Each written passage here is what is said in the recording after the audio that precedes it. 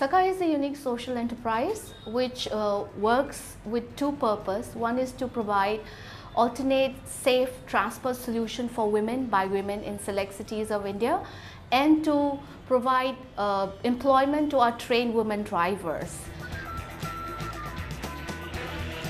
Besides the marketing challenges that we have, we also face very nuanced challenge in the market. For example, if it's a female driver that we place with an individual household, and if the driver is sitting in the car, then they will come and say, why is a female driver sitting in the car? She's just sitting and talking on a mobile phone.